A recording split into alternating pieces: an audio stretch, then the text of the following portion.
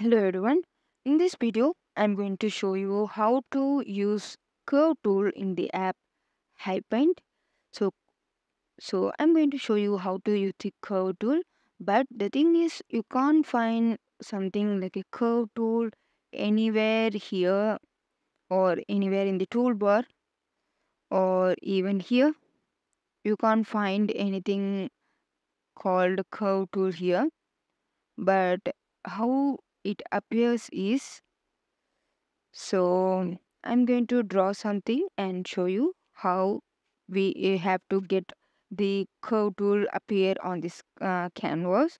So when I draw something, I usually draw like this. So we all usually draw like this. Just we make the shape and we lift the hand out of the screen. But if you want to get this curve tool appear on the screen, just draw and long press. When you long press and leave, you will have the anchor points so that you can adjust the shape as you wish. Also, there are three other options, and we have one more option also. Like if I draw like this, so the app got some more uh, you know uh, you know recognition and found maybe it can be a polyline or curve. So we have in the curve tool we have totally this option as well as these three option. So when I draw something like a zigzag line or with more straight line plus curves, altogether we have something like polyline or curve option at the top, and these three option default appear in all the curve all whenever we hold. But these two option appears when the app have confusion whether it is a line, polyline or curve. So this is the curve tool totally. So if you want to create make the curve tool appear on the screen, just draw and hold, then lift your hand, then you will get the options here. Now if you want to make this line as a polyline for some purpose, then click on the polyline option, and even you can adjust the anchor points as you wish. So like this, and click on this tick to make it as same. Like, yeah, now we made a line like this. Now same thing, yeah, but here for this one it is more of the curve. So at the top we didn't have any option like curve or polyline. That's because it have more curves. That's how the app recognize. We can't do anything to get the tools at the top. That's totally done by the app. But at the bottom we have three more options. So I will tell you how to use that. Before that, to get those two things, so like this, if you make more of straight lines plus curve, you know with more curves it only shows these three options. And with straight line and like this, if you draw something it will show the options at the top as well, polyline or curve. You can choose from that, and if you want you can also move the anchor points and create the shape as you wish and click on the tick. So that's how we have to use the polyline or curve option in the curve tool. One more thing we have is this three option. So how to use these three options I will show you now. So this is when you draw something, this is what you get, some kind of tick, a leaf option, and a chain like icon. So these three icon we get in the curve option, curve tool. So the meaning is when you click on the tick, whatever we have drawn, you can just move the anchor points as we wish. And when we finally okay with that, click on the tick and the shape will appear as it is without filling or any other changes further. So that's how the tick works, which means exiting that curve tool. Next comes the fill tool.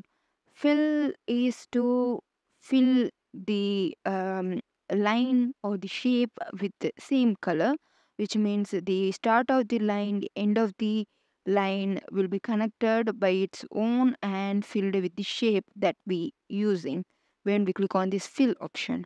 And next comes the connect option, which means it's just going to connect the start and end of the line. So yeah, that's how these three tools works. Now I will show you how to use them. So here you can see when I click on the tick, all the anchor points, everything disappeared, and the curve tool is also disappeared. So yeah, that's how it usually works when we click on the tick. If you want to draw something and exit that curve tool, you can simply just click on the tick. That's it. And next comes like you are drawing something like this. If you want to only connect this starting point and the ending point of the line, then click on the connect tool. It just connected by its own. In this l- part where it connected by its own, there would be no anchor point, but wherever you draw made a line, there will be an anchor point, but in this area there will be no anchor point. Still, by changing the anchor points here, you can move the shape here. So if you want to disconnect, just click on the disconnect option. Now you can move as it is like this. So that's how the connect disconnect works. Next comes the fill. So this leaf option.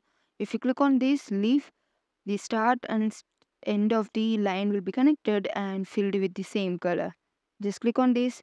Now you can see this is the starting point and this is the ending point connected together and filled with the same shape. Here also it shows to matlab means remove that the same color, and also the connect option change it to connected. So if you want to disconnect, you can click on this, or reconnect you can do this. And if you want to remove the fill, just click on this, it will be removed.